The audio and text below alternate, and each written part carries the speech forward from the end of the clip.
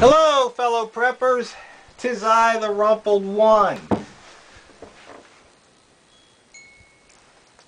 I recently received an email from one of those places where they always want you to buy a knife or a flashlight or something.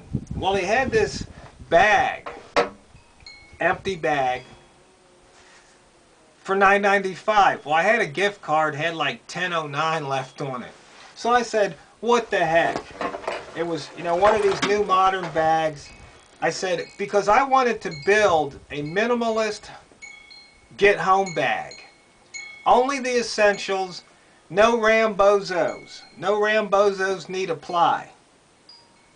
So, this is what I put together. This bag weighs less than 10 pounds. So let me show you what I've included. Just stuff that I had around the house. I had one of these little solar flashlights. Because I might have to do some traveling in the dark, though I probably won't. It's not a good idea. And I added a metal water bottle.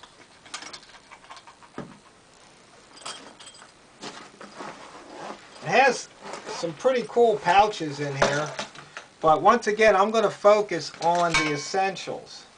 Eye protection.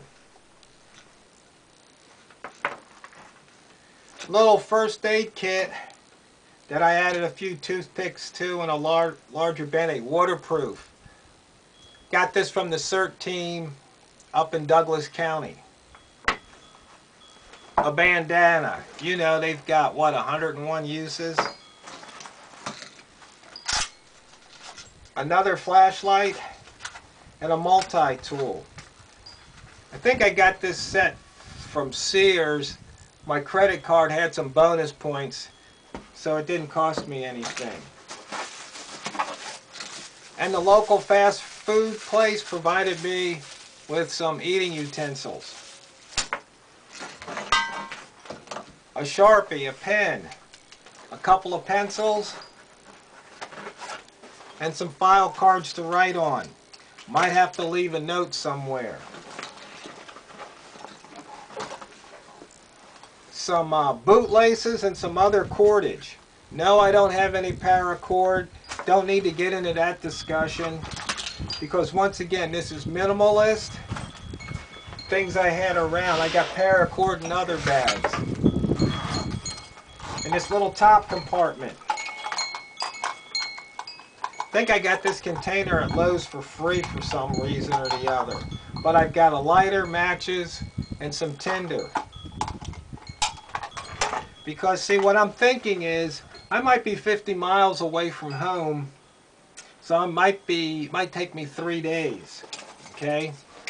And I've got a whistle that also has a flashlight that I got from the Coos Bay Fire Department. I got the carabiner at a NASCAR race from the Army. So you see, this isn't really cost me anything. Okay, in the next little compartment here. It's actually not a bad bag.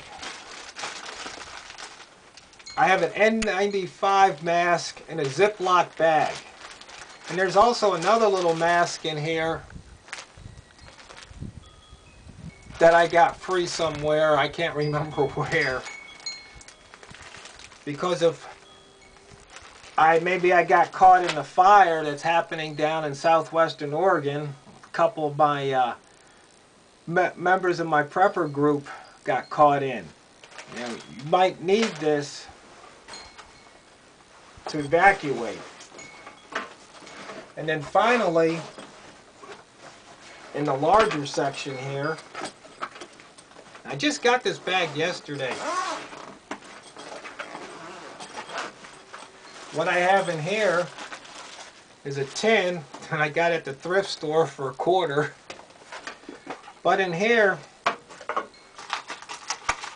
I've got some beef protein bars, some peanut butter crackers, and other granola bars. I figure I could eat a couple of these a day. I think I got enough for 3 a day for 3 days. Some more plastic bags, including the ones you get at the grocery store. These, because it's rainy here in southwestern Oregon and northwestern Oregon, all along the coast in Oregon, if I was caught somewhere, I could put these over my socks or inside my socks to keep my feet dry. Probably put them over the socks to keep the socks dry too. But you know, you get these at the store. Unless you live in the socialist city of Eugene, Oregon, where they've outlawed plastic bags. And the most essential item, a roll of toilet paper. Pair of work gloves to keep my hands from getting splinters or cuts.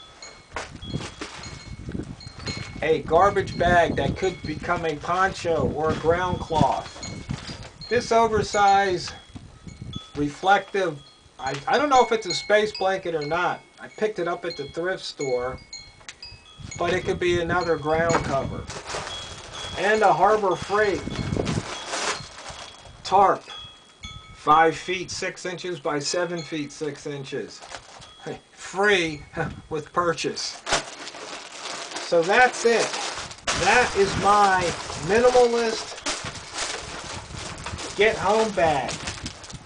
This is designed to keep me warm and dry and get me home in 3 days. Now the one thing I probably need to stick in here is a Sawyer water filter.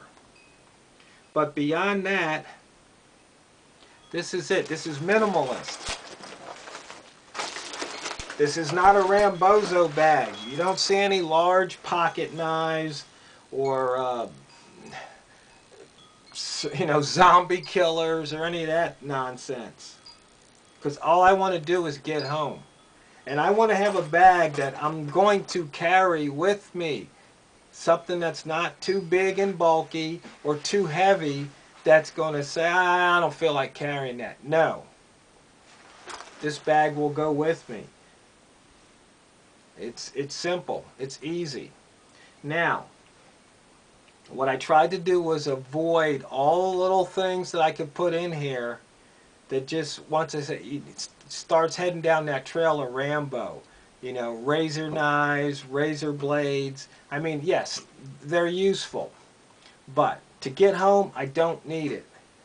If I'm going to have to spend a couple nights out in the elements, I just need to cover up, stay warm and dry. I can build a fire. I can build a lean-to. I can, you know, build a makeshift tent. I can do all that with what I have here. Don't need anything else. I don't need a hobo stove, a camp stove, a rocket stove. No. I'm going to go to sleep, get up, put stuff away, and head home. That's what this bag's designed. So, maybe I did omit something. Maybe somebody might say, hey, you forgot this. And I'll go, yeah, you're right. And I'll add it to the bag. But I'm not... Do I need a compass? No, I know how to get home. Do I need, you know, a map? No, I know how to get home. So,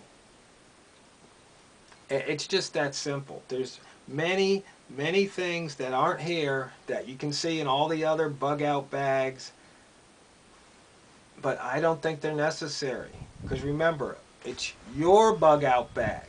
This is for me, it's not for you. So if you need to add to it, fortunately, I don't have to take any medications on a daily basis. But if you do, then that's what you're going to need to put in your bag. So, when it comes to bags, one size does not fit anybody. Your bag fits you and only you. My bag fits me and only me. So hopefully, you may have learned something. It may have given you some ideas. Or you may think that the TheRumpledOne just doesn't know what he's talking about. But in either case, if you fail to prepare, you're preparing to fail.